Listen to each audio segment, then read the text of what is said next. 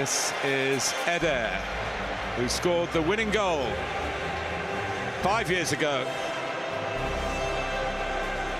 for Portugal when they took on a host nation in France and beat them in England tonight.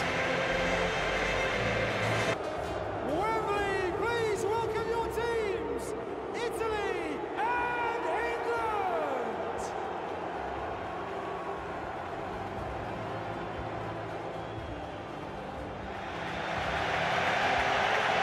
Just a reminder of the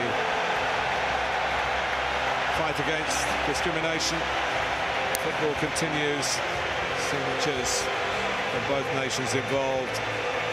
Still a bit to do, but everyone is on the right track.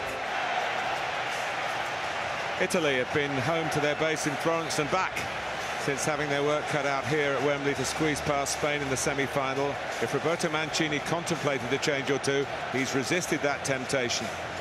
It is a second final for the defensive giants of Leo Bonucci and Giorgio Chiellini. Runners deliberation. It's Federico Bernardeschi, another scorer against Spain from the spot in this goal. Took it on the bounce again. Bernardeschi scores. It's swung back Italy's way. Very cool customer. Oh, but not cool enough. Saved by Donnarumma, and Italy are almost there. It is on the line here. One of the best penalty takers in the modern game for Italy. And it's saved by Pickford.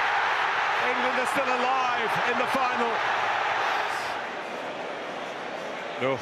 So Saka still has to score, of course. Pressure on a 19-year-old. And no, Italy win. They're European champions for only the second time. 53 years after the first. A long wait is over for the Azzurri, but not for England. It's deja vu for Gareth Southgate. Mancini's men have come to Wembley and in the long haul tamed the Three Lions. It's going Rome, Alan.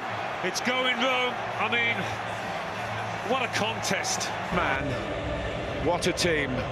These are the boys of Euro 2020 and they are